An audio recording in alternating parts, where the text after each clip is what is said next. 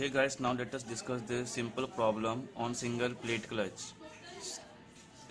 So the question is, a car engine rated at 10 kilowatt gives a maximum torque of 100 Newton meter. The clutches is of 14 single plate type, both sides being effective. If the coefficient of friction is 0.3, mean axial pressure is limited to 0.1 Newton per meter, and the ratio of radii of friction surface is 1.25.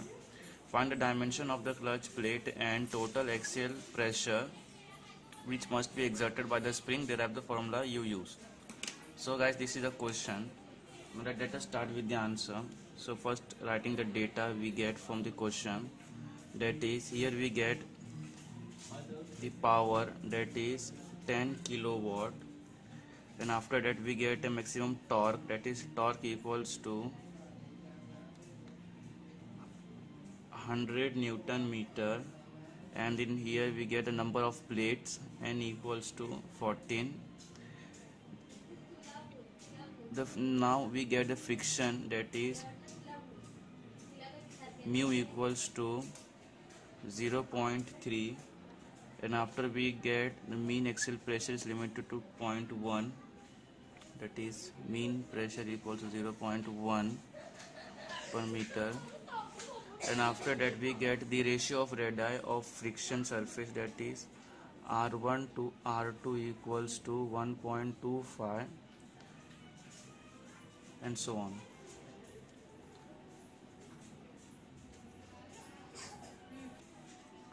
Now we know that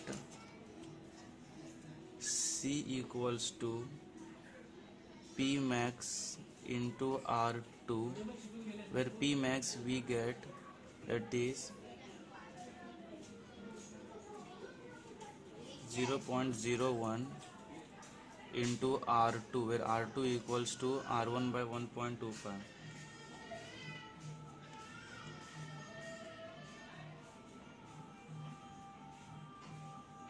R2 into 10 raised to 6, because we have converted this Newton per mm square into Newton per meter square, that is 0.01 into 10 raised to 6 Newton per meter square.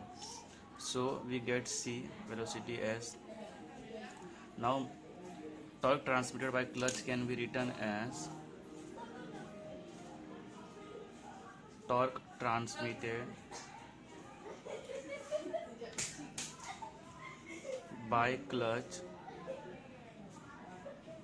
can be written as torque equals to N into half. For single plate clutch, this formula is given R1 plus R2. Since we know that W equals to maximum axial thrust, that W equals to 2 pi C R1 minus R2, where we got the C from here, you can see, just placing it we get 2 pi 0.01 into 10 raised to 6 R2 1.25 R2 minus R2. So we get, after calculation, 15707.96 R2 square. So we got W. Now just putting it inside we get, since the value of the torque transmitted is 100, and number of plates are 14 into half into 0.3, when mu equals to 0.3 into 15707.96 R2 square into R1 plus R2. So after solving this,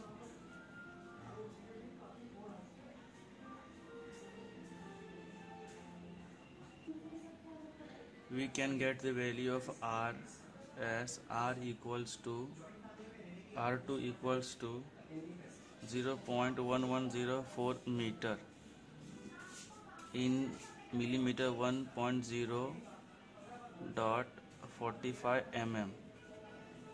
So after calculation we get these following values. So the maximum axial thrust can be given as maximum axial thrust is W equals to 15707.96 into R2 square. After placing this R2 value, we get the answer W at axial thrust maximum 299,430.20. So this is the maximum axial thrust we get in this numerical.